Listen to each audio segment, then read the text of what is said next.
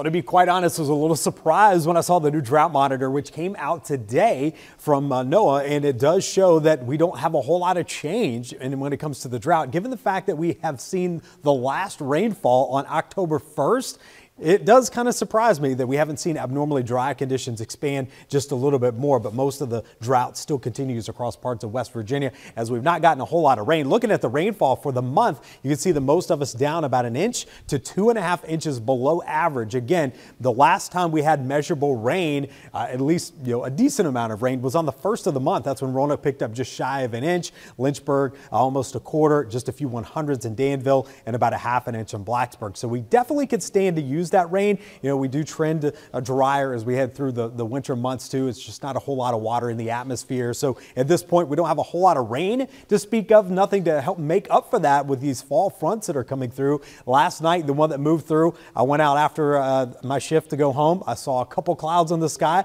That's about the only thing that front brought. A little bit cooler temperatures today. The next one, though, should bring a more substantial dip in those numbers. And you can see that a lot of the country above average when it comes to highs.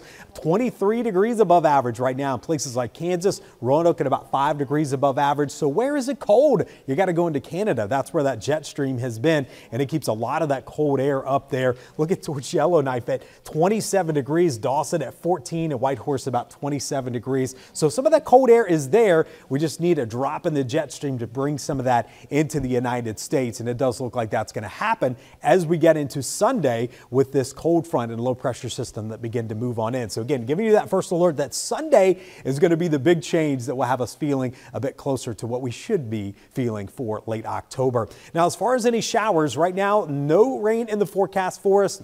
Any of these fronts that move through, a lot of the rain just fizzles away. So we'll notice that one Saturday night into Sunday coming through, maybe some clouds. That's about it. And then when we wake up on Sunday into Monday, that's when the cooler air really begins to settle in with those highs for the second half of the weekend only in the 60s. And that cooler weather will last into Monday and Tuesday as well. So tonight, when you wake up in the morning, expect to cool down into the upper 30s to low 40s. It's certainly going to feel a lot cooler than it has been over the past few days, so you may need that light jacket. By the afternoon, though, we'll get up to about 70 to 75 degrees from Roanoke to Lynchburg, all the way to Danville through the New River Valley. Same thing in the Highlands, running in those low 70s. High school football games, dry and mild. We'll see those temperatures at kickoff into the upper 60s and then falling into the low 60s and 50s through the end of the game. Jumping ahead to next week, Sunday, Monday, Tuesday, some of the cooler days that we'll see, maybe some frost potential early Monday morning. And then look at what happens by Halloween on Thursday of next week.